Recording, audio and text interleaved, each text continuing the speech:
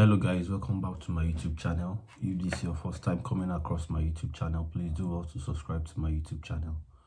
I want to thank everyone for subscribing. Please, if you have not done that, take a minute to do that. Please, you can do that now. Thank you. So in this video, I want to tell you the reasons why you should go for the school accommodation. So if you are coming to the UK to study as a student, I would advise that you apply for your university accommodation, especially if you are coming alone. If you are a single student, you are not yet married, so it's best to take the university accommodation. I know why I'm saying this, okay? Because once you get to the UK, you start paying bills. In fact, from the airport, you start paying bills. So you want to have a reduced cost in terms of your accommodation, because accommodation will take a whole lot from your monthly income if you start working. So, and these are the reasons why you should go for the school or the university accommodation, because one is that it is cheaper. So the university accommodation is very cheap, okay? So compared to the houses that you have out there. So if you want to reduce, in fact, some accommodation in the school, you have to share a flat with your fellow housemates, so it's very cheap. So I would advise that if you are coming to the UK as a single student, please go for the school accommodation, except if you have a lot of money with you. But if you want to reduce costs in terms of accommodation, you can take the university accommodation. Two is that you won't spend much money in transportation, okay? So if you take the school accommodation, most accommodation in the university are located inside the school. Even if it's located outside, it's somewhere that you can trek to the school. So it will reduce your cost of transportation. So I feel this is very important, because if you are staying outside the university, you are staying in private accommodation, you will have to pay for transport, you know, going and coming from school. So two is that it will reduce cost of transportation. You don't even need to pay for transportation. Number three is that there are some schools that have that offer accommodation scholarships.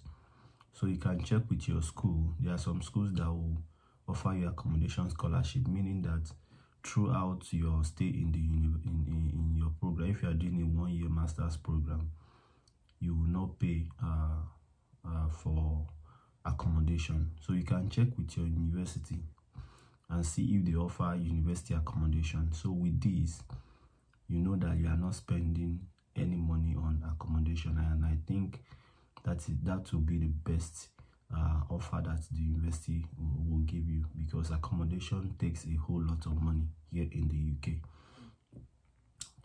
And also here, if you are taking the university accommodation, you don't need to pay deposit, okay? Most of the private accommodation, you have to pay a deposit first, then you now pay the house rent. In fact, in some cases, the owner of the house will ask you to pay 6 months upfront or 3 months, depending, okay? But the university accommodation, you don't need to pay any deposits, okay? Even if you are paying, like for the University of Surrey, I was able to pay £250 while I was in Nigeria when I was given the offer, okay? But when I resumed, they just added everything up. They subtracted the £250 from the entire the total amount of accommodation, and I started paying bit by bit, okay? Then lastly, the advantage is that you can pay bit by bit, like you can pay on a monthly basis, okay?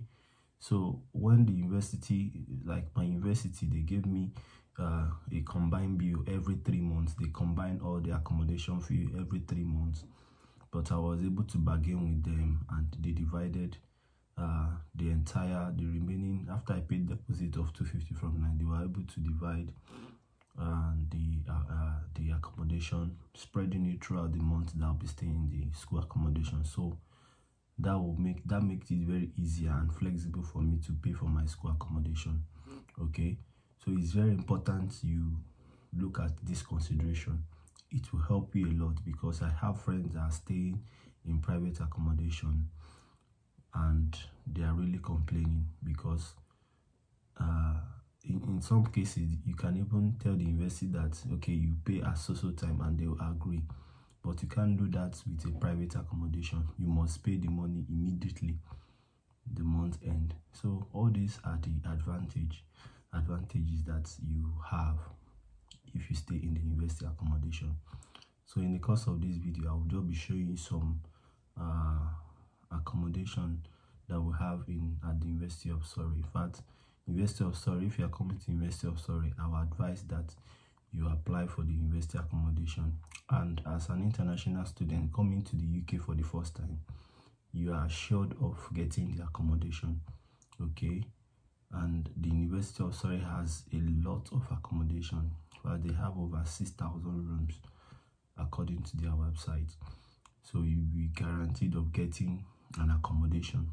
Okay, so check out and know when to apply, so that when you come, I see some people waste money in Airbnb. You already gotten your accommodation while you're in Nigeria or any part of the world that you stay. Then once you come to the UK, when I came, I just took my key and entered. So I think if this video has been helpful, please do well to subscribe to my YouTube channel. I will see you at the next one. Thank you.